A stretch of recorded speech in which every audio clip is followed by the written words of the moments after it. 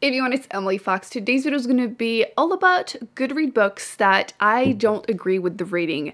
It's going to be about the ones that are rated higher than I gave them, and I've done that in the past. I'll link that down below. And I feel like at this point we're getting lower, and I feel like my opinions might become more and more controversial, which hopefully will make things interesting in the comment section. Feel free to agree or disagree politely in the comment section. It's always the most interesting part when we get to discuss our more controversial opinions. So let's get to it. Last time I ended with The Last Wish, which was the short story collection in the Witcher series. So we're gonna keep going from that point on. If you see a little beast in the background, this is Charlie. He is a little pot of glue right now. Spotkal. Okay, we're gonna start pretty easy. I have Cinder, which is the first book in the Lunar Chronicle. I feel like this used to be so popular on Booktube. Everyone was obsessed with YA fantasy and sci-fi books, well, mostly fantasy. And this was a really popular retelling, kind of cyborg Cinderella. And it was fine for what it was, to be honest. Even at the time, I read it in 2016. And even at the time, I felt too old for it. So I just felt like I should have read this when I was 12 or something to have a chance to enjoy it. I have to my laptop from Charlie. Stop trying to step on it. So the average rating is 4.13. Someone corrected me that you're not supposed to say 4.13. Thanks for letting me know. I speak French, and frankly, you don't want to know how we do numbers in French. Like 98 in French is 98, which is 420, 10, 8. So like, I'll follow your rules, that's fair. So 4.13, I gave it 3 stars, and that was at the time, like 7 years ago. And I was not as harsh in my critiques, so I hadn't read in forever. So I feel like I wasn't aware yet of what was a 3 stars for me, and you know. So yeah, to me, it wasn't a bad book. It was just incredibly forgettable. And I think it's a great example of, you know, those YA books that are like super thick, but you read them and nothing happens. It's just like, the writing is humongous. There's like 2 sentences per page, and like, it was fine though. Just, I gave it 3 stars, and the average is 4.13, so much lower than the average. Right underneath that, I don't feel like anyone has talked about that book. It's a nonfiction called The Witches Are Coming. It's like a feminist nonfiction. Don't read it. At the time, I think it was published in 2021. It felt super dated, like 10 years too late. Like nothing new was brought up in there, so don't waste your time. An unpopular opinion, I've mentioned it because I read it in 2021, so Sunlin Ascends. The average is still 4.13, and I gave it 2. This was such a huge disappointment for me. This made it actually to my most disappointing books of 2021. Because I thought I was going to give it 5 stars. I waited years to get to it. I, you know, got this really pretty edition, and it just doesn't work for me. So like, I wasn't emotionally invested. There were a few tropes that I wasn't a fan of, and just really wasn't my thing, unfortunately. That broke my heart. The book is not even long, but it dragged on. So yeah, not for me, sadly. Ooh, one that might be controversial, The Handmaid's Tale.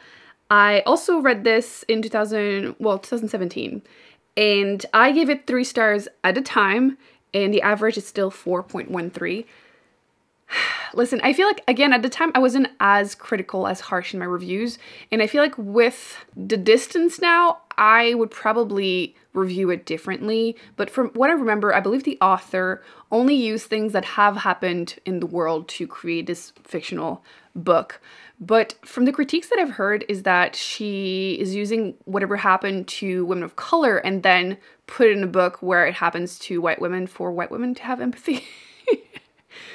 That's what I've heard. I would have to look into it, but it kind of rang true, to be honest. And I felt like my experience of the book, I rate my books based on my enjoyment, right? And I did not enjoy myself. I didn't feel like the writing was great. I felt like it was kind of boring. And I know that it's sometimes what the author means for you to feel because the main character is so like numb from everything, but it just didn't feel like it was the case to me. I don't know. I feel like I didn't feel the emotions that I should have felt while reading it. I was bored. I didn't think it was that great. Frankly, if it hadn't been like The Handmaid's Tale and I had read it, I would have completely disregarded it. I don't think I would have finished it. I was bored. I said it. So at the time I gave it 3 stars, and I still feel like looking back it's kind of generous. I feel like that one is gonna hurt. But it is what it is. One that I feel like it's 100% me, not the book, is a memory called Empire. Still the same rating. I gave it 3 stars, and I just was not as emotionally invested in it as I thought I would be. I do think this is a great adult sci-fi, kind of like political intrigue, mystery-ish. This, everyone seems to love it. And for some reason, like I said, I just didn't connect with it. It's 100% a me thing. This one, I can acknowledge that it's a good book, just wasn't for me. Which is surprising because I love sci-fi, but wasn't for me. Sometimes you read a book and you realize that, again, you're not the target audience. That's kind of what happened with Will My Cat Eat My Eyeballs? It's a nonfiction about death. I didn't realize that it was for children. So I gave it 3 stars, but I, again, fully acknowledge I'm just not the target audience. So it is what it is. The next one. I'm constantly asked to read some Karen Slaughter. Not gonna do it. Not gonna do it. I did read The Good Daughter, and I read another one by her. And was it something Pretty Girl? I can't do it. I find her books super triggering. I feel like I never thought I would read a book and I would be like, this is too much. Karen Slaughter is it for me. I find her books really sexually violent. And almost like in a gratuitous way, like it's too much. Like it's for the shock value or something. I don't feel like they're that good. Again, to me, that is super controversial, I know. But it just didn't justify how intense they were. Again, they're just not for me. I fully acknowledge that. So yeah, still the average at 4.13. I give it 3 stars. And I listened to that one as an audiobook and don't freaking do it. There are a couple scenes that like you do not want to listen to that. You just don't. So yeah, I will never read anything else by her. It was an accident that I ended up reading this one because I read the other one and then I was looking for an audiobook at the library, saw this one, the ratings were great, and I didn't connect that it was the same author, and it was the last time. Never again. Never again. Still at the same rating. This Is Your Brain on Birth Control. I read this last year. This made it, I think, to my most disappointing books. No, actually, I don't think I included it nonfiction, but I did do a video where I reviewed all the nonfiction books that I've read that year, and this one was a disappointment because of the author. I think this is a really important topic. I think it's important to reflect on the side effects, like she mentions. I do think that we need a lot more research, but I do think that birth control is incredibly important for various reasons. I'm not trying to get it banned or anything, but I felt like this was a case where the author is the wrong person to write the book because I found that the tone was really off and like tone policing women, blah, blah. I get it, but I looked into the author and she's affiliated to, I think it's a Christian university, and like it felt very patronizing at times, and like she does say that the word is ugly, and that pissed me off. And that's just one of the like hundreds of examples. Like in the intro, she literally says that this book is for everyone, even feminists, which that, you know, right there I almost DNF'd the book because like, fuck says that. So yeah, just to give you an example, but I do, again, like the topic, hated the author. So I gave it 3 stars, which again feels generous. I am on the lookout for more books on that topic, but I don't really recommend that one because of it. There are some good bits, but it doesn't compensate for the rest. Okay, we're finally going down at 4.12. We have The Giver, and I wanted to talk about it because this is one of the few books that I had to read in English in school, in high school. I didn't speak English, okay? I just didn't. And I understood absolutely nothing when I read the book, like literally would recognize like 2 words per page. But we did watch the movie, which helped. I still didn't understand much, but helped. And I wanted to reread the books that I had to read in high school in English because I wanted to understand them. And I'm planning on doing a video one day on that. But I obviously liked it more as an adult because I understood, but I still find the ending incredibly annoying. Like, I hate open endings. I don't think it's a spoiler nowadays.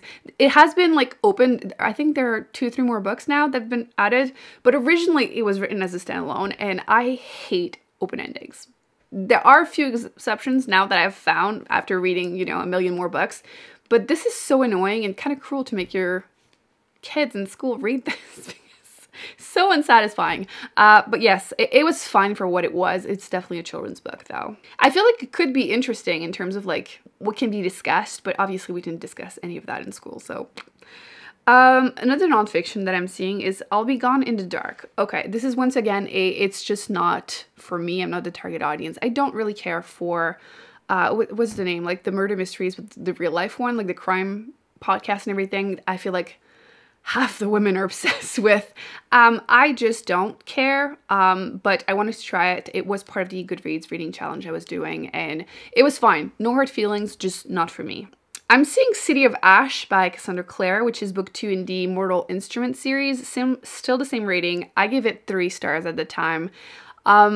Frankly, I probably would give it 1 at this point, but it was one of the first book series I tried when I started Booktube, and I really wanted to love it because everyone seemed to give it 5 stars. I read book 1. I was not impressed with the writing style. I didn't really care for the story that much. I feel like the world building was not well developed.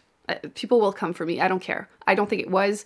And I hated the ending. Like, the twist was stupid. We're just gonna say it. It was stupid. And I read book 2 pretty much just so that twist would be, you know, explained, removed. Like, we all know that's not true. But I read book 2 and hated it even more because there's the romance, which is like the poor best friend that is friend zone is a trope that needs to die. And you still didn't have the explanation. And then I started book 3 and gave up. I gave up on the whole series. I've officially got rid of all of the books that she has written that I owned. So it's not going to happen. But yes, at the time, I gave it 3 stars. And yeah, I don't think it's that great. Yeah, I don't care. I feel like I used to be kind of gentle in the way I would sometimes give my reviews. Now I don't care. I think it sucks. The writing style sucks. The characters suck. Story sucks. Everything sucks. To me. I'm seeing good ones though as I'm scrolling. Like, I just saw The Laugh of Evan, which is underrated. The Picture of Dorian Gray, I don't think it's that controversial that I gave it 3 stars, and the average is still 4.12. I think it's good classic. I understand, you know, the beauty of it. There's one chapter that needs to be skipped when he's describing everything he likes. Nobody needs a whole chapter that is essentially a list. But I think I personally would have enjoyed it more almost as a short story than a 250-page novel. But, you know, classics, they're long. People had nothing else to do, so didn't have YouTube, you know? So yeah, it was fine. I'm glad I read it, but I didn't keep my copy because it was ugly. It was this edition. I would own a copy if it was pretty, but it's fine. Ooh, okay. Classic sci-fi. I like to read them because I can appreciate, you know, where it started compared to today, blah, blah, blah. And I read Childhood's End, which really popular, again, 4.12. But I personally hated a lot of it, but I enjoyed the first story. Like, it's separated in 3 parts. The first one was good. There's a twist at the end of that first part. That was great. And afterwards, it just becomes too weird for me. And like, I love sci-fi, so I love weird, but this is too much for me. Too much. And with classic sci-fi in general, the writing tends to be really dry. And in this one, there's definitely some sexism, racism, homophobia. I don't remember about the homophobia, but definitely racism and sexism. And I've accepted that it's the case in most of them, but it's still worth mentioning because I do review books through a modern lens. I think it's fine to do that. So yeah, didn't hate it, but I don't think it's a 4.12 book. The ending is just too weird, like straight up too weird. What else could be controversial? Ooh, okay, controversial if you know me. But Record of a Spaceborne Few by Becky Chambers. She is one of my all-time favorite authors. I think she does fantastic, wholesome sci-fi. And I read them mostly for the vibes. It is what it is. This is probably my least favorite by her. I'm trying to think. I think so. Because it's kind of... it's loosely related to the rest of the series. You're following these people on a spaceship, you know, remnant of humanity, and it's fine. Nothing great happens. I don't feel like it has the wholesome vibes of her other books. I do appreciate the representation. There is a older lesbian couple, which I feel most of her books do contain some representation, but this was refreshing, but that's kind of it. It was kind of forgettable. Definitely not my favorite by her. I still give it 3 stars, though. Like, it wasn't awful. I will still read everything she ever comes out with, but you know. Quickly, at 4.11, we have Sea of Tranquility. I've had a few people ask me how I felt about it. I feel kind of mad about Emily St. John Mandel. They're fine, just I find them a little too disjointed, and the writing style is very, you know, flowy for me, and I find myself finishing her books and being like, what was the point? Which again, I know it's just, they're just not for me, and that's okay. That's okay. Not my vibe. There you go. This one is probably not controversial. Still the same rating, but The Unseen World.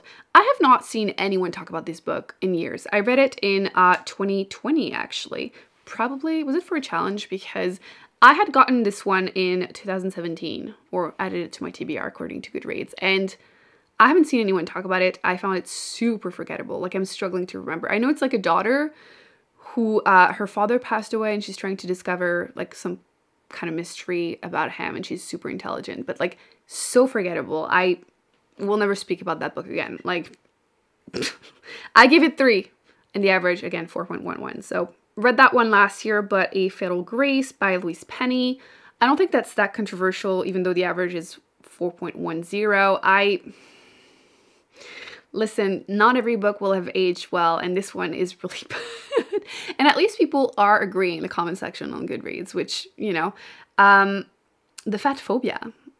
I do acknowledge that I don't always notice everything. I feel like there are some things that we need to learn to notice, and I feel like that was one for me. But in this one, it's so flagrant. Like, it's in your face. It's rubbed in your face.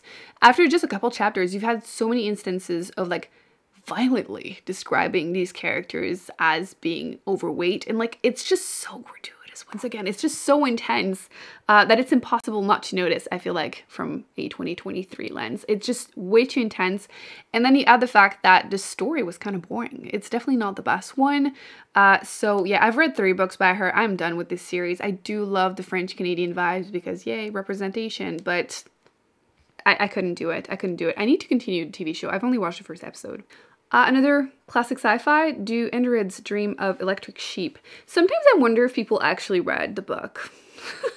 Do people just rate this because they've watched the movie Blade Runner? Is it what it is? Am I being mean about it? Probably. But I found it was fine. It was fine. If it wasn't the book, I wouldn't be talking about it. I feel like that sounds really harsh, but let's admit that sometimes people say that they've read a book and they haven't, you know? I feel like this is the kind of book that is an example. I feel like people want to feel smart saying, oh yeah, I've read that, it was amazing. And I'm like, was it though? Is that really your favorite book? We all have different taste. It's okay, but you know, my own personal flaw is that I will judge you sometimes based on your reading taste. We all do it. Come on, let's be honest. Like, the next one that I'm seeing that I used to see everywhere is It's Kind of a Funny Story. I read that in 2021, finally got around to reading it. It was due to a reading challenge. I do appreciate the reading challenges helping me going through my bookshelves and figuring out what's going on. You're going to see my next reading vlog. It's a Read It or Unhaul It.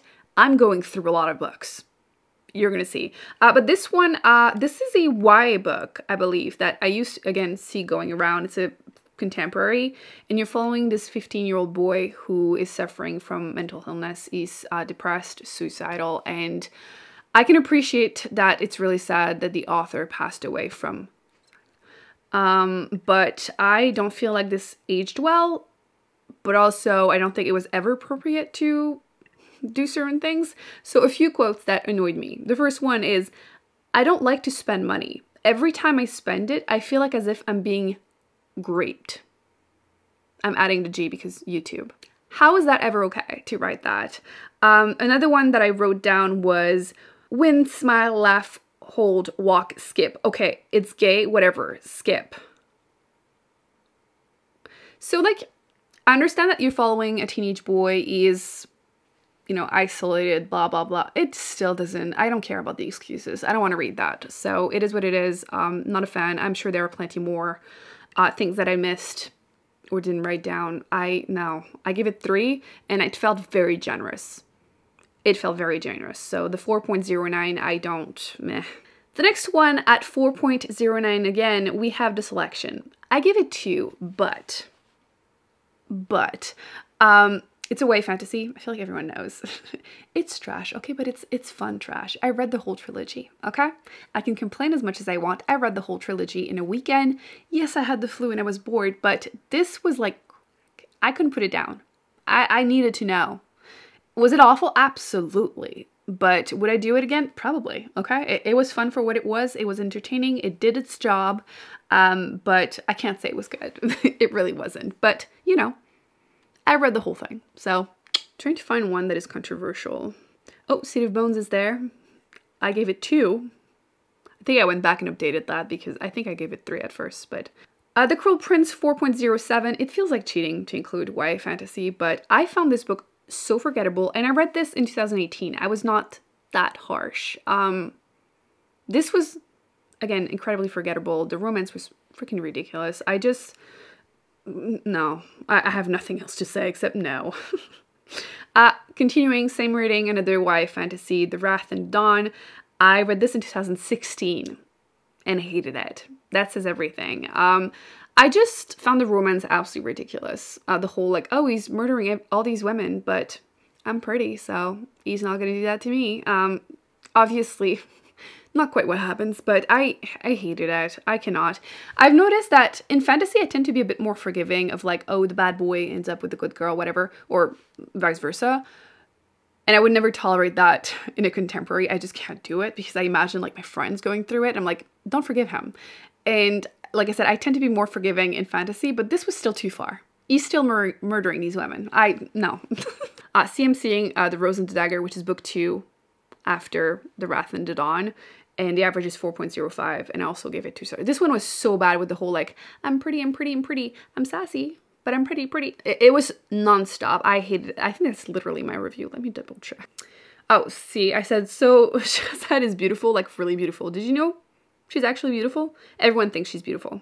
She has a temper, but it's okay because she's pretty, pretty, pretty. Like literally, that's my review. So like, I was petty, but it was nonstop. P.S. I Still Love You, which is book 2 in the To All the Boys I've Loved Before series. I liked the first book for what it was. It's a YA contemporary series. But my main issue is that this could have been a standalone. Max a duology. Book 2 felt so pointless. Nothing happens. It's definitely like a filler book. So it's a trilogy. I didn't bother with book 3 because I was so annoyed. So we'll watch the movies. They were fine. But book 2, just filler. Pointless. Gave it 2 stars. It's the average 4.03. Yeah. A Wizard at Artsy, also something I've been asked a lot about, 4.01. I read it in 2017 and I really, really didn't like it. I haven't been reading anything else by the author because I really, really didn't like it.